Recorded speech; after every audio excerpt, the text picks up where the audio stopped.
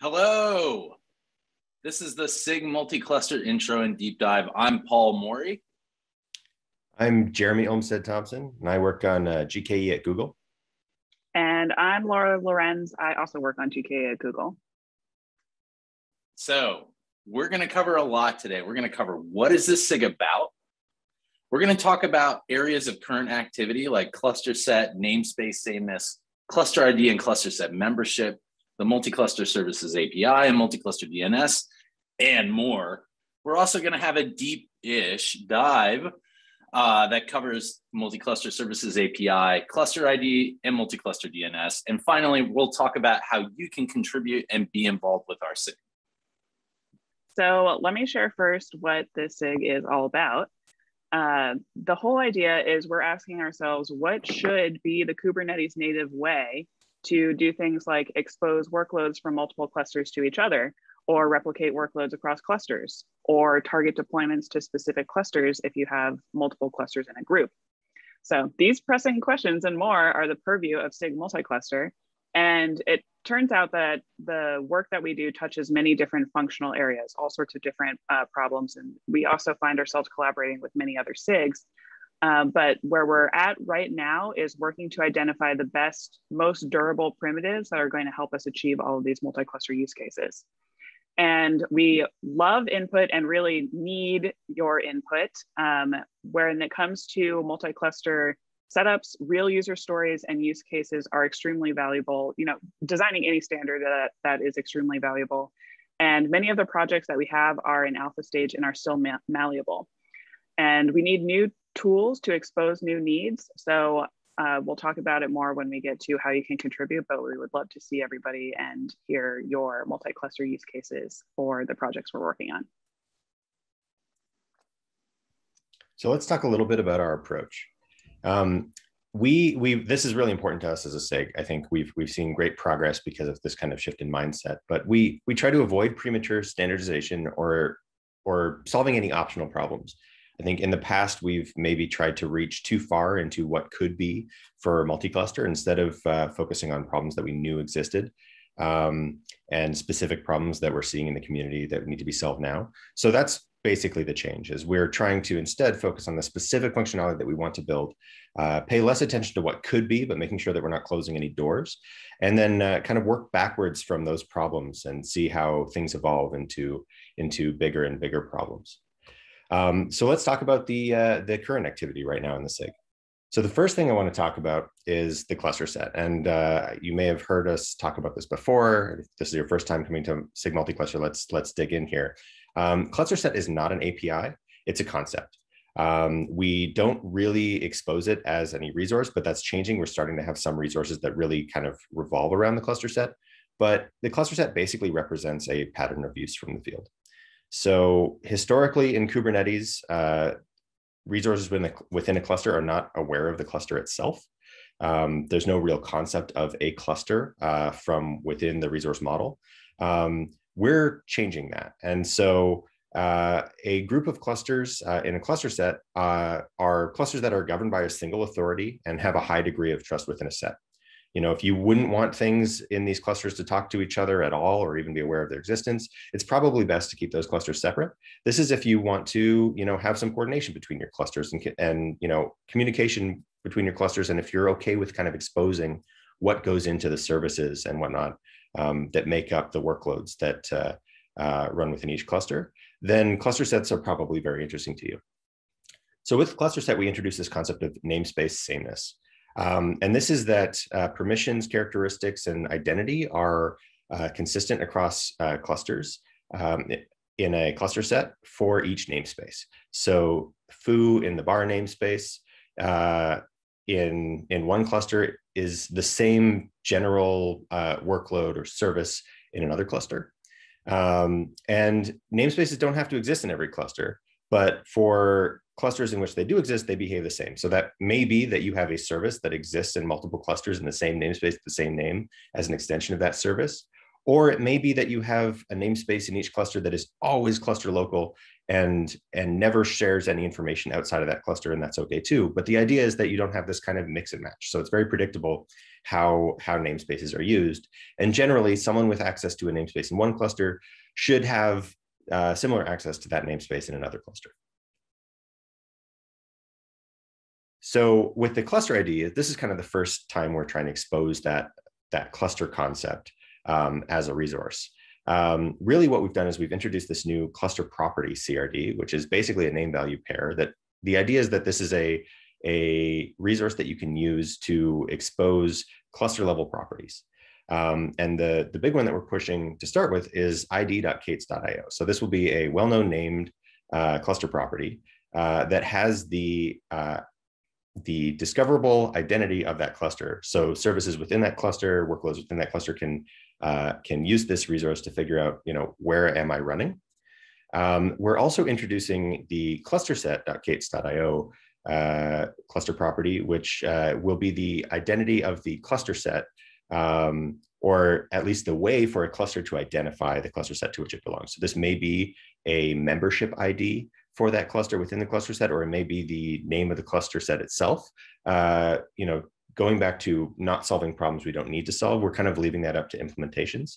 But the idea is that now a workload will be able to discover which cluster it's running in and which cluster set to which it belongs.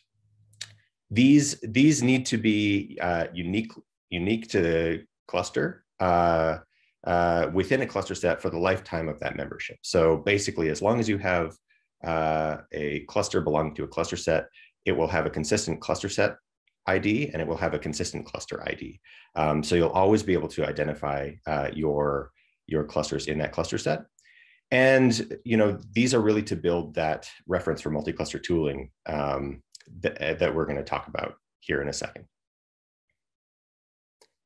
So the first big project that we've been working on for a while, and some of you may have heard us talk about this before, is the multi-cluster services API. This is basically an extension of the service concept across multiple clusters. I mean, services are the basic way that workloads communicate with each other in Kubernetes, and we've extended that across clusters. And so we've just kind of been focusing on just the API and common behaviors that we want to see in services. So we've left room for various implementations, and we have some out there. We've got Submariner, GKE has one, and Istio's been developing one as well. We have not built a standard implementation, but we've built an API that we want you to be able to rely on no matter which implementation you're using. And this builds on the concept of namespace sameness. So basically, Laura's going to dig into this a little bit more later, but with the multi-cluster services API, we let you stitch services together across clusters simply by using the same name. We've left room for control planes to be centralized or decentralized, depending on your implementation, where things are running, what makes sense. But cluster IP and headless services just work the way they do across cluster, or the way they do in a single cluster now across clusters. And there are some DNS changes as well involved with this that Laura will talk about as well. But again, all of this is additive. Your existing services don't change. And we've been working with other SIGs to figure out how this can integrate as well. There's been some work with SIG networking and the Gateway API, which plays nicely with multi-cluster services as well. So this is really becoming kind of your standard service building block for multi-cluster communication. And now, what everyone's been waiting for, the more. All right, here's the more. We got KubeFed, which is preparing for beta. We've got Work API, which is about spreading groups of resources to different clusters.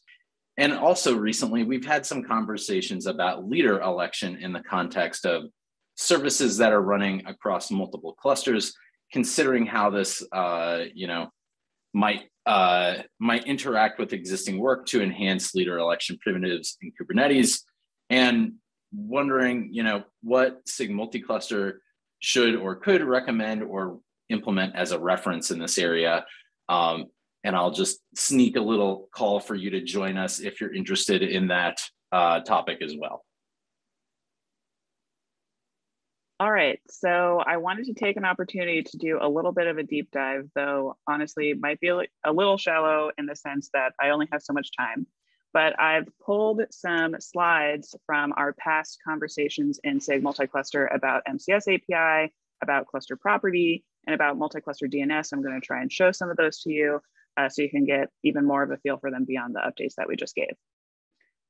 So about the MCS API, we talked about it, Jeremy talked about it a bit before, and he mentioned that the idea is that we're broadcasting a service out into other clusters. So of course, we've got two boxes here that are two clusters, right? So say you have a service over here in this cluster on the left. If you wanted to get accessibility of that service available over in this cluster on the right, the idea is that this service export object that the MCS API describes can be placed in this left cluster. This service import resource that the MCS API describes will be generated in this right cluster. And that's going to connect these two core Kubernetes API objects, the service that you had in your producing cluster and the endpoints or endpoint slices you have in your consuming cluster. So the way that these actually look, right, from the service export perspective, this is the resource that you as a administrator or needing to configure your service to be shared across clusters would actually create either yourself or through some sort of tooling. And so this is the direct point that you'll experience as a user of multi-cluster services. And it's a very simple resource that basically just has a name and a namespace. And the whole point of this is that this name and namespace matches exactly with what this service's name and namespace is. And that marks that this service should be exported from this cluster. So very simple shape here, right, schema here, just to connect these 2 points. Once that has been marked, then it's up to the MCS controller to generate these service imports in the consuming clusters. So the service import schema here is designed to include all the information that's needed for the consuming clusters to actually consume this as if it was a service that was present there. So it needs to know some information about from the originating service, like what ports it's exposing and other metadata from there. And then it also needs to know how to get to that service from our current location, right? From our right cluster, we need to get to our left cluster. So it's also going to need to know what the IP is to get there. And in the case of if I was exporting a cluster IP service, then this would be our ClusterSet IP here. Very similar to how cluster IP services work today. You get one IP that you can load balance in front of all the backends from other clusters. So just backing up 2 slides just to touch one more time on something that Jeremy mentioned. I'm showing the left to right direction here, but you could also have the service in the right cluster, create a service export in the right cluster, and then those backends will also get shared across our cluster set here of 2 clusters into the left cluster.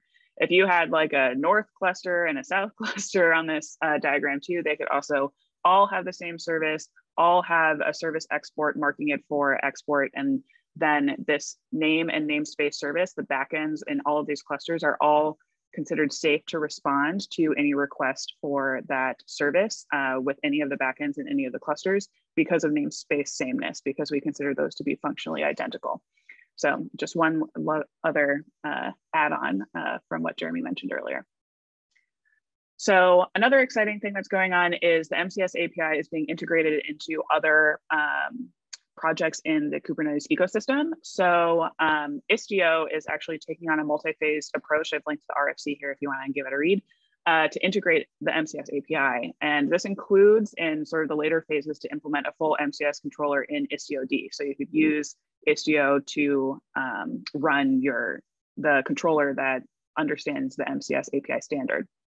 And standardizing on this MCS API, it benefits the MCS users because you could upgrade into Istio Service Mesh just naturally if you already were using a MCS API controller that you had an implementation for, or you used one of the implementations that exist, but then someday you're like, oh, actually, I want to use this other thing that's in Istio.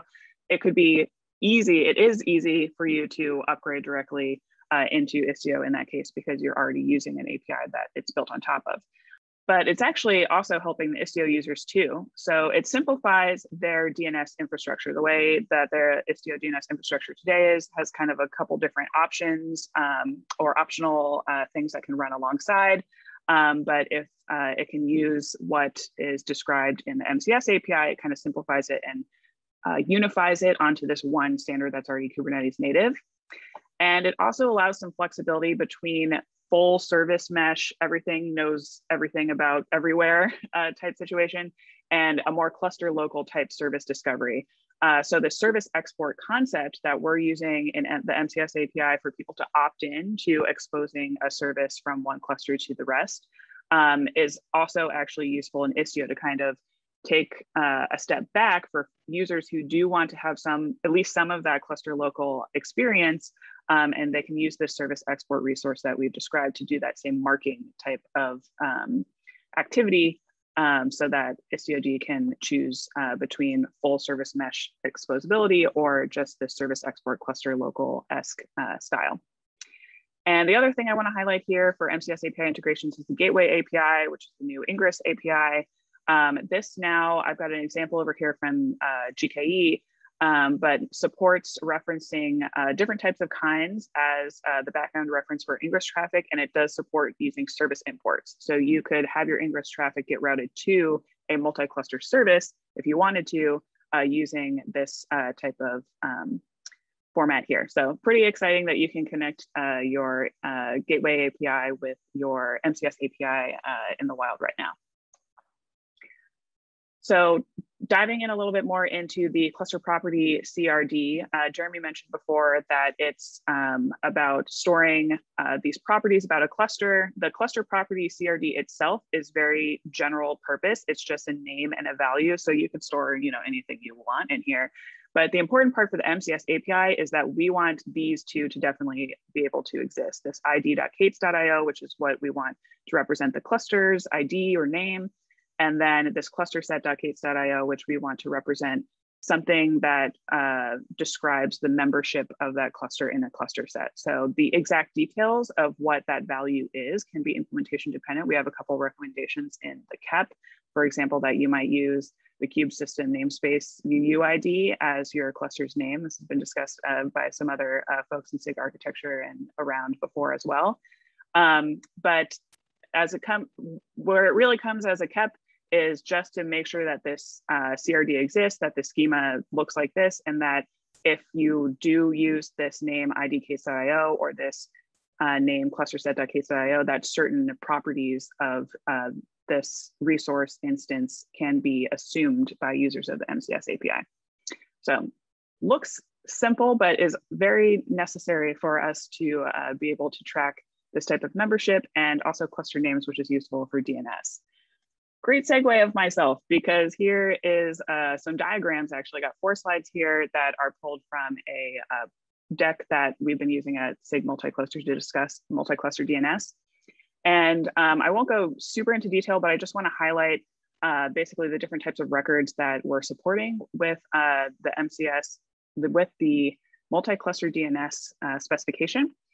In general, the idea is that we make this DNS look very similar to how cluster local works, just make whatever minimal changes we need to that make this work in a multi-cluster case. So you'll see this blue.test.svc.clusterset.local instead of cluster.local if you're used to using our cluster.local DNS. This is the big change here for ClusterSet IP A and or Quad A records, right? We're just changing out this zone. So this will still get you to the IP that can route to any of the matching backends, just like you would expect for a cluster IP type service, but across the cluster set in the case of a multi-cluster service. And then we also support SRV records for ClusterSet IP as well, if you want to get this DNS name back, but are targeting a specific named port. For headless services, also trying to keep it very similar when it comes to the aggregate pod IPs DNS. So if you want to get back the pod IPs for every backend for a service name and namespace that has been exported across your cluster set, you can use the same looking thing, right, that you're used to, blue.test.svc, but again, just changing cluster set instead of cluster.local. The place where this cluster ID I keep talking about shows up is here for pod DNS for headless services. So if you just want to get to this one pod over here, or you just want to get to this one pod over here in cluster B, you need to know its host name, which is already normal for headless services in the single cluster case, but you also need to know the cluster name, because it's possible that the host name for this blue pod over here, blue 1, is the same host name as this blue pod over here in cluster B, blue 1, right? So if it's possible for them both to be the same, we need some other way to disambiguate them. And that is where this cluster ID that we've been working on actually shows up. And finally, SRV records also exist for multi-cluster headless. This, I think, is a more useful use of SRV records if you want to know all the pod DNS names for all of the backends. For HTTPS, you can use this SRV record to get all of these pod DNS names back, so you can target all your backends individually. So I know that was a bunch of deep-ish, shallow-ish dive. I just wanted to show you that there's a lot more going on behind the scenes. If you do want to see even more, there is another talk, including demos, that myself and Stephen Kitt, who's another member of SIG-Multicluster, have produced for KubeCon NA 2021. So it's called Here Be Services, Beyond the Cluster Boundary with Multi-Cluster Services, should be published in a couple days here. And it includes demos of the MCS API and multi-cluster DNS on GKE and OpenShift, so you can see it in action. All right, let's talk about how you can get involved in SIG-Multicluster, which we would, the three of us would love to see here. Why don't we get that next slide? All right, we really need your input. This is basically, you can think of your input as one of our most precious natural resources in SIG-Multicluster. Please let us know your use cases, your problems, and your ideas. You can see the home page here under the community repo in SIG-Multicluster, the Slack channel also, unsurprisingly, called SIG-Multicluster, and finally the list, Kubernetes SIG-Multicluster. Our meetings are bi-weekly on Tuesdays at 12:30 Eastern, 9:30 Pacific, and 1600 hours and 30 minutes UTC. We hope to see you there. Thank you. Thank you very much for watching our talk. Thanks a lot. Hope to see you soon.